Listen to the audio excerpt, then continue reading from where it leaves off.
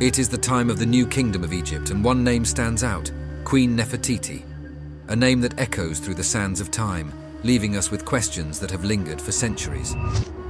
Who was Nefertiti, the woman behind the title? How did she rise to power in a society steeped in tradition and grandeur? What was the secret behind the allure of Nefertiti? How did she wield her influence over a kingdom that stood at the pinnacle of its glory? As we delve into the world of ancient Egypt, we're compelled to ask, how did Nefertiti, a queen of the 18th dynasty of ancient Egypt, shape the landscape? The mystery of Nefertiti deepens. Why, after a certain point in history, does Nefertiti vanish from the records? What led to her disappearance, and what secrets lie hidden in the sands of time? Join me on a journey through the corridors of history as we uncover the life and legacy of Queen Nefertiti, a woman who defied conventions, shaped a kingdom, and left behind a legacy that continues to captivate the world. The answers to these questions await as we embark on a quest to unravel the enigma of Nefertiti, the queen who shaped Egypt.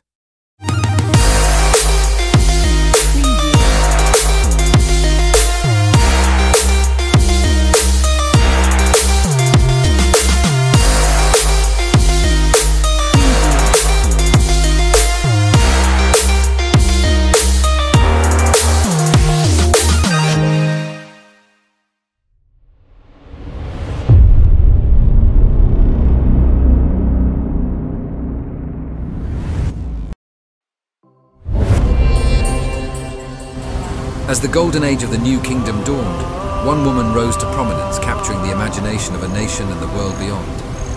Nefertiti, whose name means the beautiful one has come, was born during the 14th century BCE. Little is known about Nefertiti's life before her marriage.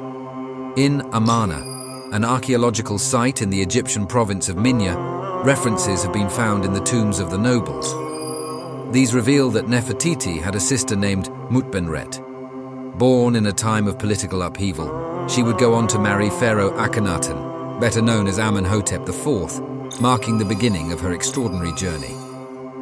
Nefertiti first appears in Thebes, within the scenes of the damaged tomb belonging to the royal butler Perennefer. In this depiction, the newly crowned king Amenhotep is accompanied by a regal woman, believed to be an early representation of Nefertiti. Nefertiti played a pivotal role in the Amarna period, alongside Akhenaten. They initiated radical changes in Egyptian society, introducing the worship of the sun god Aten and moving the capital to Amarna. The worship of the sun god brought about transformation in the practice of religion during this era. Society transitioned from a polytheistic belief system, where multiple deities were revered, to the exclusive worship of Aten. However, concurrently, there was an acknowledgement that Aten was not the solitary god. During Akhenaten's reign, Nefertiti maintained a significant religious position, actively participating in worship alongside her husband and assuming the role of the feminine counterpart in the divine triad comprised of the god Aton, King Akhenaton, and herself. Her sexuality, accentuated by her distinctly feminine physique and adorned in fine linen garments, as well as her fertility, symbolized by her 6 daughters, suggests that she held a revered status as a living fertility goddess. Nefertiti's image is not only a representation of her physical beauty, but also a statement of her authority and charisma. The art of the time reflects a departure from traditional conventions, capturing a new era in Egyptian culture. Yet amid the splendor, questions linger about the fate of Nefertiti. Numerous scholars propose that Nefertiti's role transcended the conventional status of a great royal wife, and she ascended to co-regent alongside her husband before his death. Archaeological findings depict her as an equal in stature to a king, engaged in activities such as striking Egypt's enemies, riding a chariot, and worshipping Aten in a manner befitting a pharaoh. At the same time as Nefertiti's name fades from historical records, a co-regent named Neferneferuaten emerges, ultimately ascending to the status of a female pharaoh. The transition suggests the likelihood that, similar to the precedent set by the previous female pharaoh Hatshepsut, Nefertiti assumed the mantle of kingship under the name Pharaoh Neferneferuaten following Akhenaton's death. Amarna fell into abandonment shortly after the passing of Akhenaton. It wasn't until 1912 when a German archaeological expedition, led by Ludwig Borchardt, unearthed a remarkable portrait bust of Nefertiti amid the remnants of the Amarna workshop belonging to the sculptor Thutmose. The unveiling of this bust in a Berlin museum during the 1920s catapulted Nefertiti back into the limelight, instantly capturing global attention. The exquisite bust transformed Nefertiti into one of the most iconic and stunning female figures from the ancient world. After a certain point, Nefertiti disappears from historical records. The sudden absence of Nefertiti from the historical narrative has sparked numerous theories. Some suggest she fell out of favor, while others believe she took on a different role or even adopted a new identity. Until 2012, other speculated theories ranged from injury, a citywide plague, to natural causes.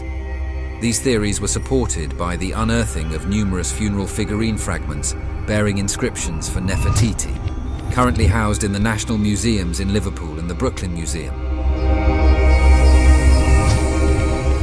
However, in 2012, a description from the 16th year of Akhenaten's reign was discovered in a limestone quarry in Deir el-Bersha, just north of Akhetaten. The description discusses a construction project in Amarna and confirms that Akhenaten and Nefertiti were still ruling together merely a year before Akhenaten's death. This shows that Akhenaten continued to rule alone, with his wife at his side. As a result, the reign of the female Amarna pharaoh, Nefertiti, is believed to have occurred between the death of Akhenaten and the ascension of Tutankhamun, putting Nefertiti's death later than first thought. Nefertiti's body has never been found. If she had met her end at Amarna, it makes sense that she would have been interred in the designated royal tomb at Amarna. However, the discovery of a burial in the Valley of the Kings shows that during Tutankhamun's reign, one of the Amarna burials underwent reinterment at Thebes.